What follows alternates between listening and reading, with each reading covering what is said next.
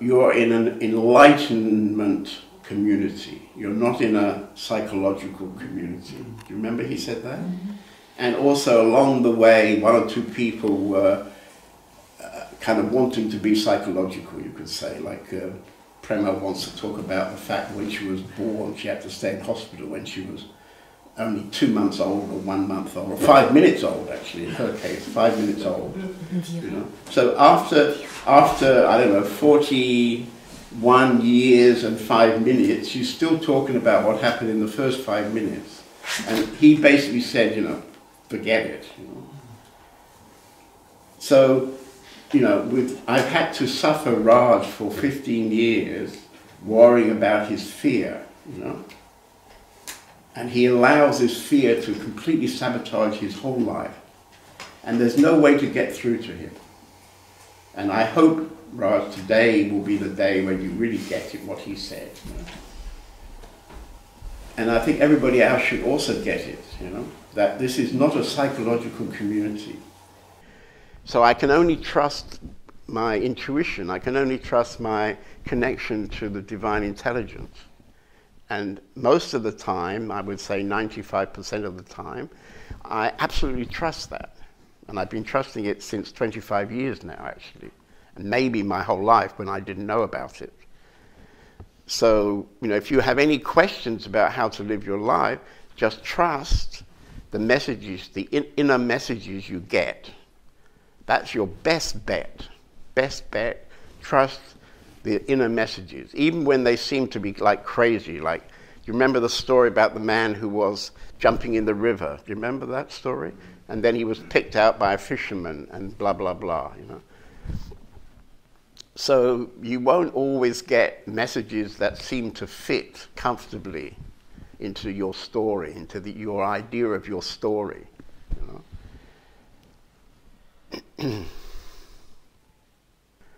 Because we're sort of more humble, you can say, I would say, more ordinary. But it seems to me that what he talks about, like I said, is exactly what's happening here. For example, Kiran is worrying about his bullshit, but actually, he got Trapelia together when he was there. He set it on a good way, I would say. Now he's managed to find a way to communicate to Ram, which is almost impossible, as we all know. And he can communicate through Russian to Vijay. And now the Russian man and the French man and the German man are working all night to finish the bathroom together. And this is kind of a miracle, actually. And we're doing these kind of miracles every day in this community. It's fucking brilliant, You have to see how fucking brilliant it is. Because this brilliance is happening from each one of everybody. It's not, nobody is higher and nobody is lower, It's like together, it's like I said, it's like an anthill, or it's like a beehive, We're like a beehive or an anthill. It's some sort of organism, And it all works together, And you should try to see it like that, because when you see it like that, then you won't be so much caring about his fucking stupid stuff, or his stupid stuff, or her stupid stuff. You just won't care about it anymore, because it's such a low level compared to what we're actually aspiring to every day in this community. If you want to dwell on the fact that, in the first 5 minutes of your life you were put in a plastic box and your mother couldn't cuddle you for 2 months, and then when she did cuddle you, she couldn't really cuddle you because she was the kind of woman who can't cuddle anybody, And if you want to hold on to that story for 45 years, don't, It's just completely not the way to live your life.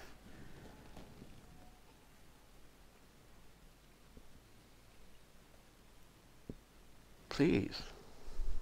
And having said all that, sometimes it's useful to go to the Human University, in Govinda's case, to try to break some kind of very solid, mindy stuff, or something. So there is value in sometimes doing some kind of inner engineering or something like inner engineering, so on a particular thing, maybe. So there is also value. I'm not discrediting all value. You know?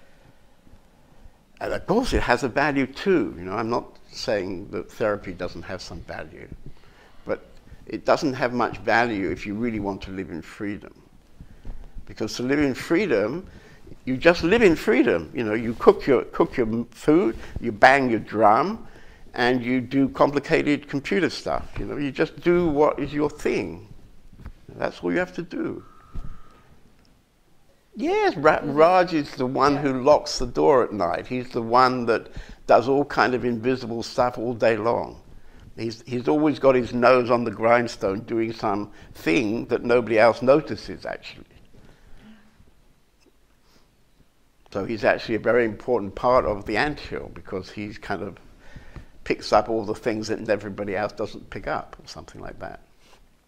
You see, because, you know, cleaning up the meal times, or cleaning the floors, or caring for the kids, or the animals, or whatever, all the things we do here all the time, which you can just call ordinary life, is also a spiritual practice.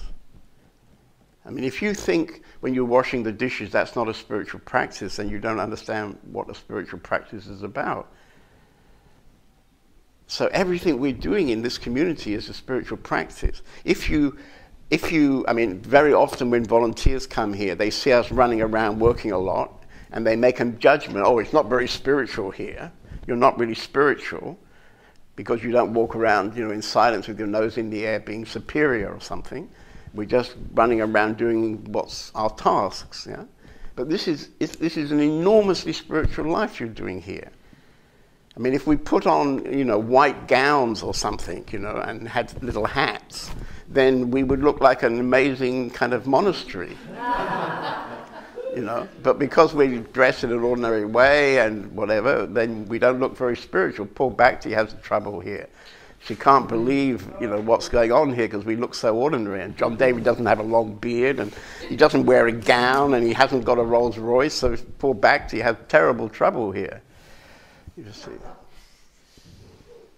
Now she has less trouble, but it's taken her quite a while to get through her ideas about how spiritual is. You know. I was reading a story last night. So somebody we know very well, a Russian girl, you know, she used to live in Siberia, and she had a very strong, how can I say, she knew she was going to meet her master. She knew it. She kind of had a picture of her master. And she managed to get herself from Siberia without any money to Moscow. And she had this very strong inner clarity about meeting the master. So in Moscow, amazingly, she met somebody, actually somebody I know, who had a spare ticket to India. Now, he probably didn't have a spare ticket, but he probably decided she deserved the ticket. So he bought her a ticket, or he had a ticket, and she flew to India. And this man was thinking that Osho would be the master. Yeah? And when she came to the ashram, she realized for herself, this is not my master. Anyway, I think he'd already left the body by then. So she realized it's not the master. And then she met somebody who said, probably your master is in Lucknow. So then she came to Lucknow. She arrived there with no money. She couldn't speak English, and she was pretty young. I don't know. Anyway, Papaji immediately said to her, I was waiting for you. Oh, no. Now I'm going to cry.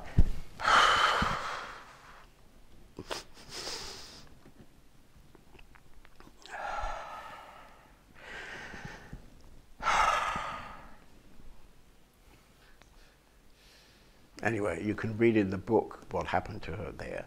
But one beautiful thing was, after many years, she was living in Papaji's house, and she was working in a restaurant.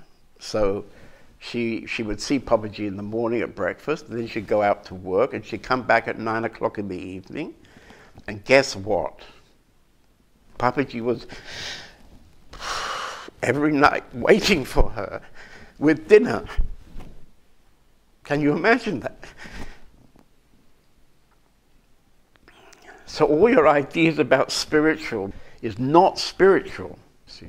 But I'm much more impressed with the fact that Papaji understood that this woman is really an amazing human being, and he was sitting there, you know, he was 85 or something, and he was sitting at 9 o'clock or, I don't know, 10 o'clock at night, waiting for her to come home and giving her, well, saying, here's your dinner, you know, here's your dinner. I just heated it up, or somebody just heated it up for you. Every night. This is what it's about, you see. That's why I'm crying. So drop your ideas, you know. If you have any ideas about how spiritual should be, just drop it, because it's all nonsense. There isn't any spiritual life. There's only fucking life, you know. Fucking life, which you can lead it in a more aware way. You can have some awareness about your life. But there is not some sort of special section called spiritual life.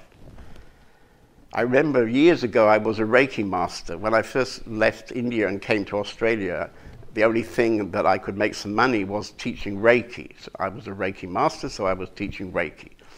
And you know, the Reiki people, such a bullshit, they talk about Reiki energy as if it's a sort of special pipeline of special Reiki energy that they can bring to you, right? I always thought, well, this is fucking stupid, you know, how can it be like that? So there are so many bullshits in the spiritual world. You have to really look through this bullshit. So play your music, cook your food, and do your computer stuff. And that's how it goes, you know. That's how it goes, every day together. And we create incredible field of love in this house. So you have to listen to what you're being told by this divine intelligence. It's funny because I would never, until we made this film of my life and put all these things in it, I would never have said that I'm following the divine intelligence, you know. I would never have dared to say that, actually. But actually, more and more I see, actually, that's exactly how I lead my life, you know. For example, yesterday I had a date with Ram Charan, you know, the guy, we meet him often in India. And he went to the beach and wasn't on our thing. When he wasn't there at 11 o'clock, I knew he'd probably be on the beach. And sure enough, he forgot and went to the beach. Yeah? He's in Portugal now. So maybe in the next days, I'll have another talk with him. Yeah? I'm not interested in his stories because I've already got a book full of his stories, because he's in 2 of my books and where he told all his Papaji stories. I've got all his stories, right? But I wanted to do a Zoom with him because I wanted him to invite him to do one of these meetings, yeah? Because I've thought for years, why are you not a satsang teacher? Why don't you share with people? And I don't know exactly what it is, but somehow he can't get started. And so my whole idea was to get him started with doing a meeting with us, you know, where he could play a bit of his harmonium and sing a bit, and then he could answer your questions. And maybe this would kind of get him on the way, you know? Because he's a tremendously amazing guy. I think you all know that. Yeah? So somehow one of my roles is to support what I can, you know, like now with Ram Charan. You know? It's somehow been one of my tasks, you can say. Yeah?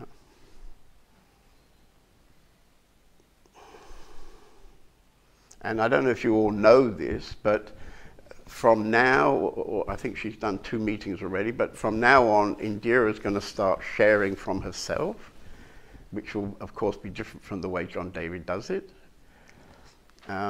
So this is also, I think, an interesting moment, that there's another person now who can start sharing.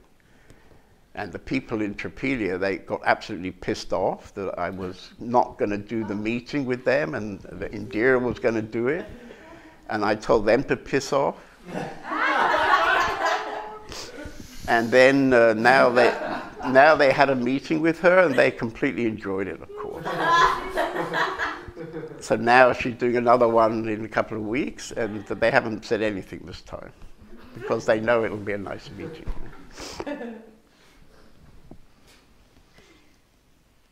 So, you know, I think it was Kiran was very caught up in this idea of acceptance, you know.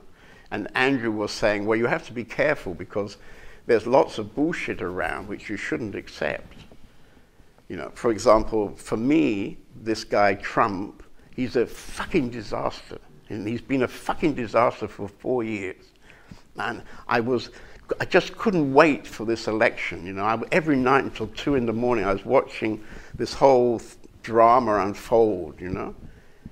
I don't know if you know anything about it, but I mean, in the end of the end, this guy Trump, he even set thousands of people marching on the parliament to stop them voting for the new president. Unbelievable shit he did. He's an absolute dangerous guy, absolutely horrible, dangerous guy. And finally, he's been defeated, you know. He got more votes in the election. Trump got more votes than anybody ever got before in the American elections, right? So he should have won. But the other guy, he got even more because masses of people went out to vote who would never have voted because they all wanted to get rid of this nightmare Trump, right?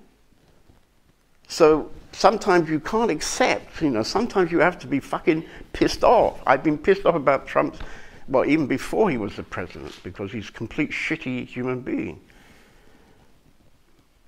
Dangerous, dangerous. And he had no honor inside, you know, no basic human honor. Do you know the story of this guy who was cut up into pieces in the Turkish embassy in, you know that story? There was a man from Saudi Arabia, a journalist, who'd been writing things against what's going on in Saudi Arabia, because a lot of horrible shit goes on in Saudi Arabia. Anyway, and he'd been writing against it, and he wanted to marry somebody, so he had to go to the embassy to get some document in order to get married, right?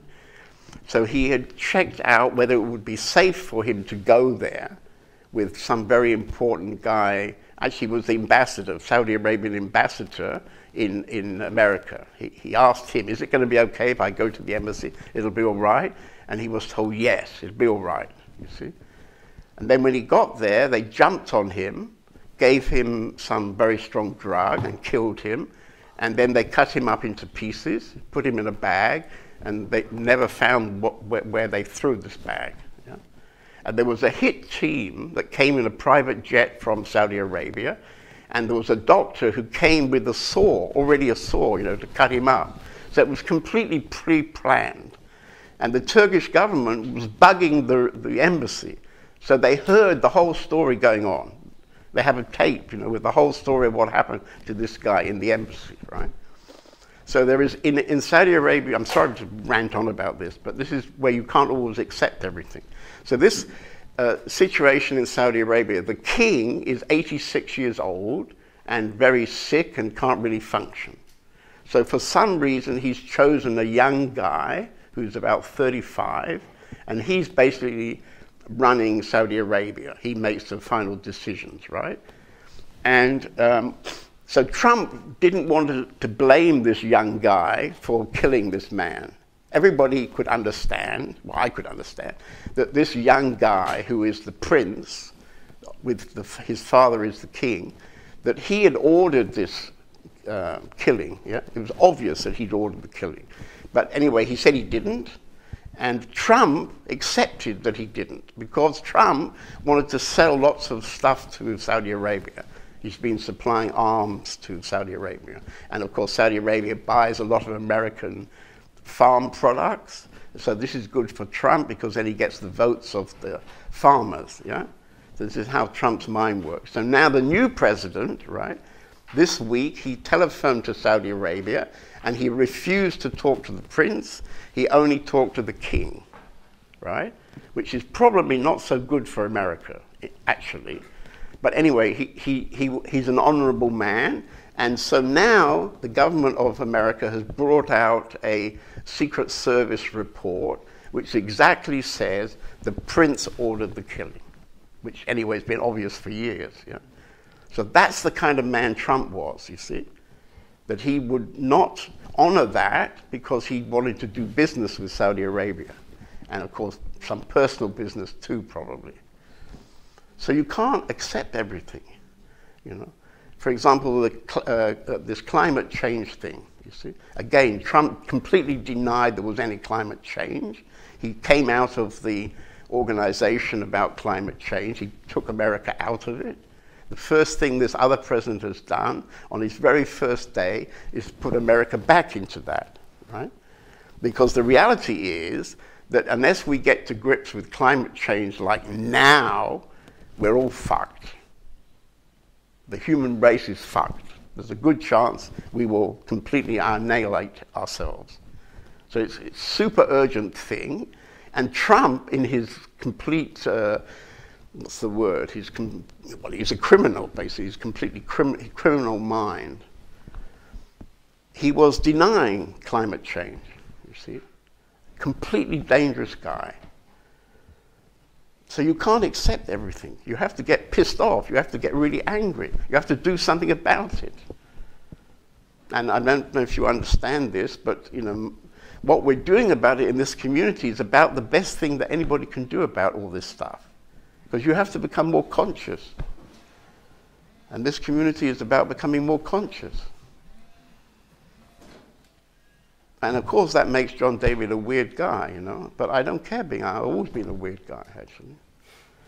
I never could accept lots of stuff because it's so obvious. If you're conscious enough, I can see what's going on with Trump's mind. You know, even from here, I never met him, but it's obvious what's going on with him.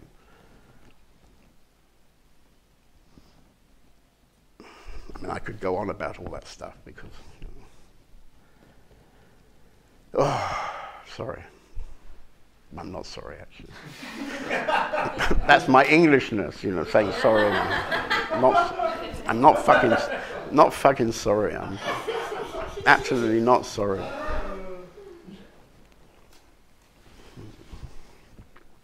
Anyway, I was touched from Andrew saying that our school was a good idea.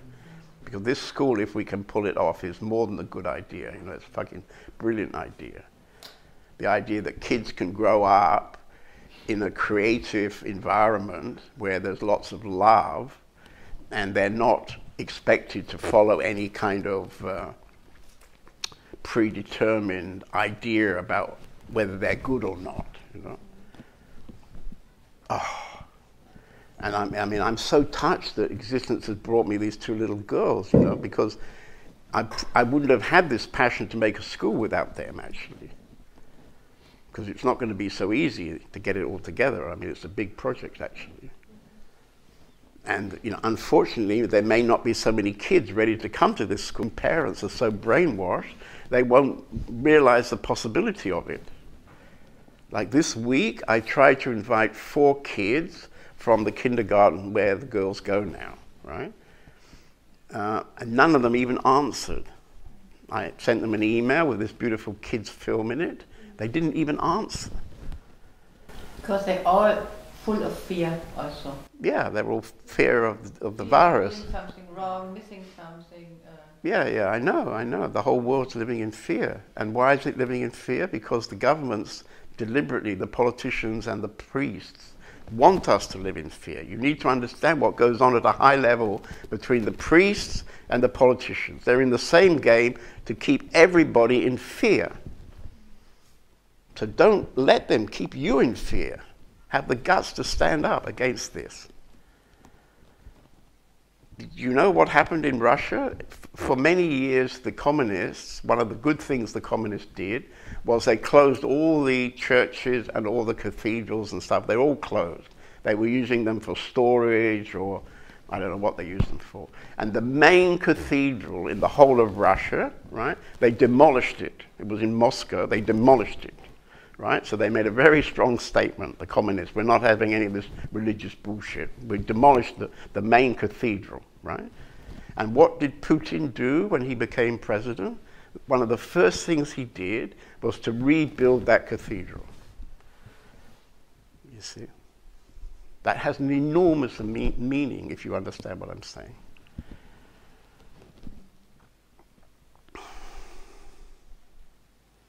So, acceptance isn't like you think. You know? And also acceptance within yourself is, of course, important. You know, self-acceptance. So, anybody like to respond to my angry, passionate outburst? Sometimes it's not so easy to discriminate, to see the inner voice. Where does it come from? Yeah, but you have to do enough meditation so you know it's coming from the divine intelligence. And I mean, you know enough about your mind and its patterns to know when it's the mind, I think. It's not really that difficult to know the difference. It's more difficult to trust the message.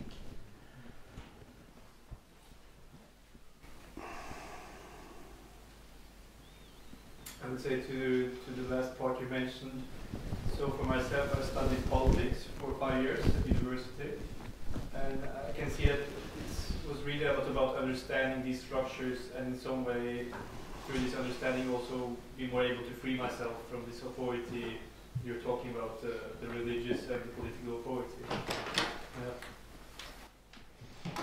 Yeah. Yeah, it's a nightmare. I mean, humanity is completely locked into that, you know. For example, a good example of this, you know, is in England. So about 4 years ago, they voted to leave the common market, right? And the two guys who were leading the campaign to leave, right, they didn't believe they were going to win, right? So on the morning when they announced the results, they were like sleeping or whatever, I don't know. Anyway, they were completely not ready to kind of stand in the public and say, wow, we won, this is a great moment for England. You know, the motive of getting out of the common market in the end from one of those two guys was that he wanted to be the prime minister, right? And now he is the prime minister. So in a way, he completely sold out the whole country in order to become the prime minister. So what kind of guy is that? And I mean, from my position, what they've decided to go out of the common market is the most stupid political decision that England could make. It's a historical fuck-up, you can say. Complete historical fuck-up. And the young people in England, they were completely upset by this decision. So the young people didn't want to leave, and the old people wanted to leave. Why did the old people want to leave? Because they have the idea of Great Britain, you know, waving the flag, you know, we won the war and all this bullshit. It's a big tragic thing, and it happened because this guy wanted to be the prime minister. So this is the level of these politicians. They're all crooks, actually. Yeah, and I mean, I started working in politics after my degree, but I could really quickly realize that I couldn't do it because it's something about this game that it didn't speak to me, and then that's how I became a school teacher instead. Because yeah, and if now you get this school together, you know, look what an enormous contribution you'll have made. Because if we can really get this school together and we can really show the possibility of bringing up kids in kind of freedom, in love, in creativity, I mean, this is an enormous contribution because people don't understand, actually. They don't understand.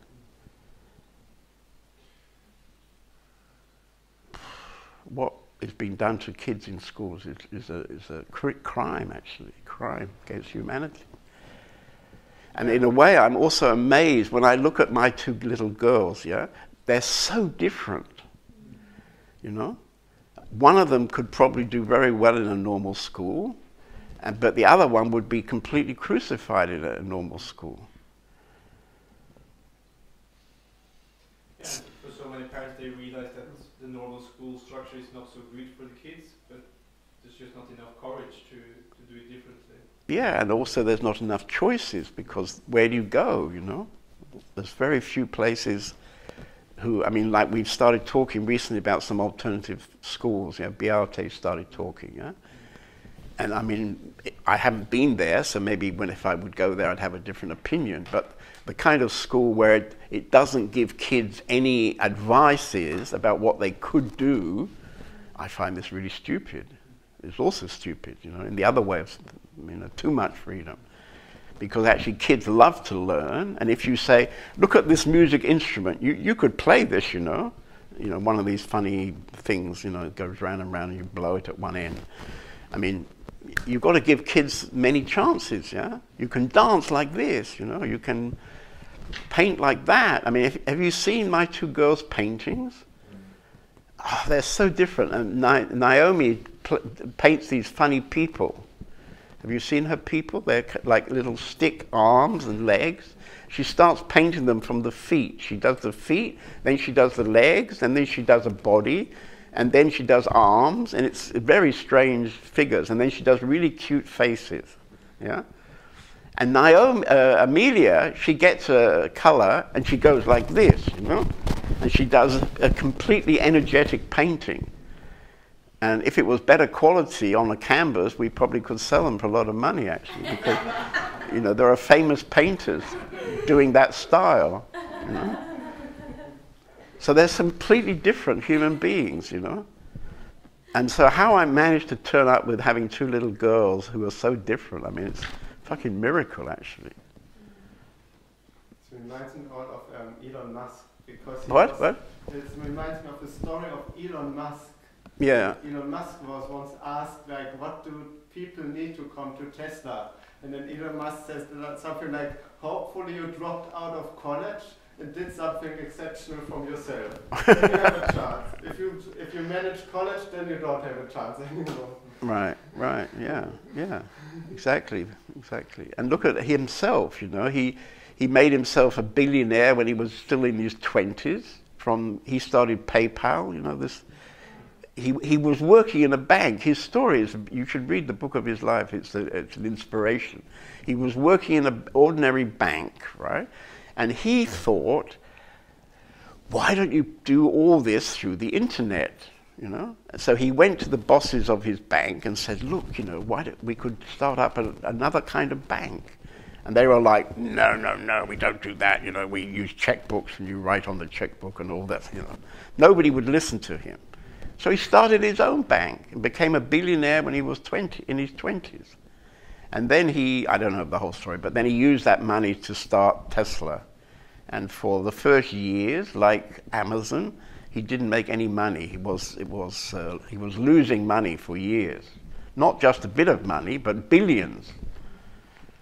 And now they've started to make a profit, and I think now either Apple or Tesla are the most rich companies in the world. You know? Yeah. One day it's Tesla, the other day it's Amazon, the other day it's Apple. It just depends who gets up in the morning and whatever.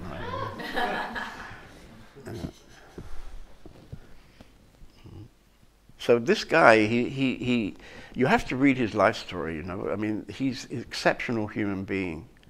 I mean, the other thing he does is that he decided to get involved in rockets, right? Because he has this idea to start a community on Mars. You could say, well, this is a really loony idea, yeah?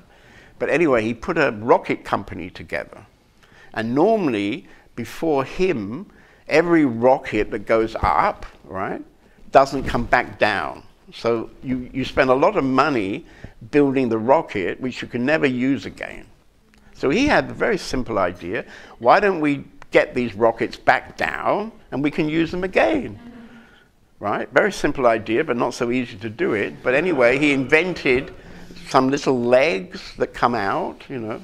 So the rocket goes up, and then it starts coming down, and it has little legs that go out, and then it has a parachute, or something, I don't know. Maybe it's some rocket motors. And it comes down, and it just lands. Amazing. So that cut the cost of rockets, I don't know, by half or less than half even. So now his company is getting constantly, what's the word, contracts, yeah, to send people up to the space station, right? So his company became incredibly successful, basically out of this idea, why don't we bring the rockets back down and use them again? So he's a brilliant guy because he has these crazy ideas, you know, which are not actually crazy. But, you know, can you imagine he was the first guy to start a company with rockets that can be reused, you see? And I bet you all the other engineers and so on he met, they all said, oh, no, it's not possible, no, completely not possible, no. So he absolutely, as you say, he had to find people who hadn't been successful in school, who weren't successful in other rocket companies, but he had to find, like Steve Jobs talked about, he had to find the misfits, the guys who didn't fit, you see, because those are the guys who could maybe make a rocket come down and land on, you know, blah, blah, blah. So please be inspired from what I'm talking, and for yourself, just go crazy and do your life. And don't care about whether it's acceptable or not, you know, and don't care about what she was caring about, you know. She's been writing the same shit to me for years, and I keep telling her, shit, boring, just get your heart open and start living your life and stop postponing. She never wants to listen to that.